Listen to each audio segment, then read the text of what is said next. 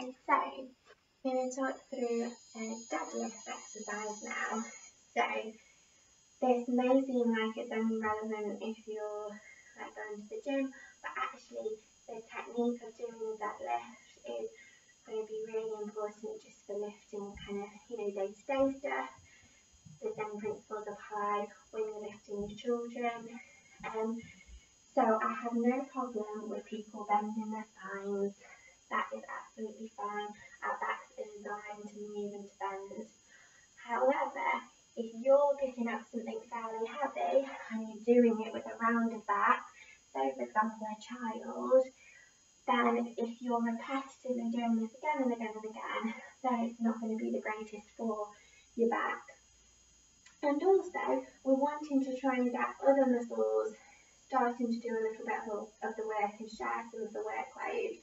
So we're wanting to try and get the muscles of our hips working a little bit more as well.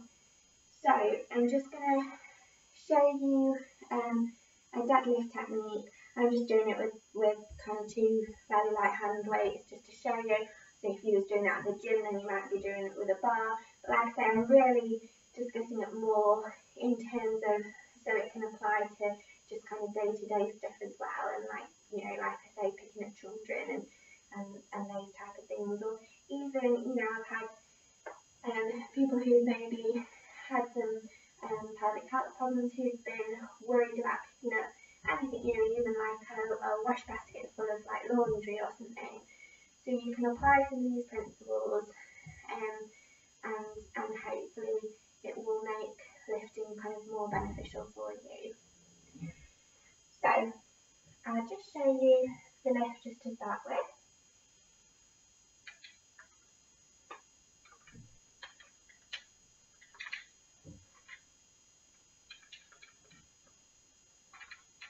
Okay, so then I'm going to talk through a couple of the things then that you're looking out for. So hopefully I was demonstrating it well there. So what I was trying to think about when I was doing it is I'm trying to think about the back of my neck staying long. So I'm not kind of getting my chin kind of poking out because that's going to affect the lift. I'm trying to think about so it's not a deadlift, it's different to a squat. So if you're doing a squat, you're kind of sticking your bum back a little bit more. A deadlift, you are tending to keep your, you're getting quite a nice stretch through your hamstring muscles.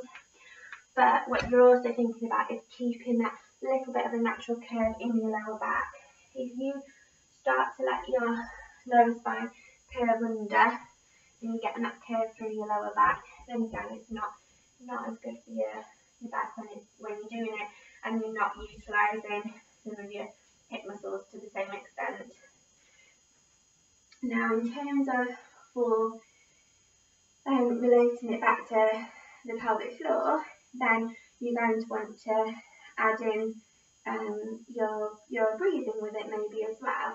So often once you've done this for a little while, then it becomes automatic that you do this pattern of breathing when you're lifting, so it's not something you're always having to consciously think about. And actually the main thing is just that you're not holding your breath. So if you're lifting and you may be doing the breathing in a slightly different order to what I'm going to suggest, then that's fine as long as you're not holding your breath. And if it depends. Sometimes we need to start to retrain our breathing and our pelvic floor if we've had some issues. But if you're not getting issues, then as long as you're not breath holding, then that's okay. But what I would suggest having a go at doing, like I say, especially if maybe you've had some pelvic floor issues, would be that you're going to do a nice full inhale, so a nice full breath in on the way down. You're relaxing your pelvic floor muscles, and then you're going to start to breathe out. You can either trust your pelvic floor muscles to do that natural lift as you start to breathe out, or you can cue your pelvic floor a little bit if you feel that you need to, and so you're getting a little bit of a lift with your pelvic floor, and you continue to breathe out as you bring the weights up. So I'll demonstrate what that looks like. Within the stage of pregnancy I'm at, I'm not going to be doing a great job of showing a nice full inhale because my diaphragm hasn't really got the room now to be able to get that full excursion down. But I'll kind of do my best to demonstrate kind of what I'm going for.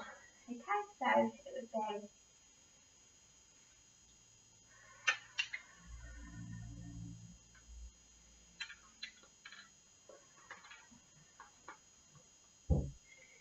so hopefully you can maybe see and hear kind of what I'm doing as I'm doing that.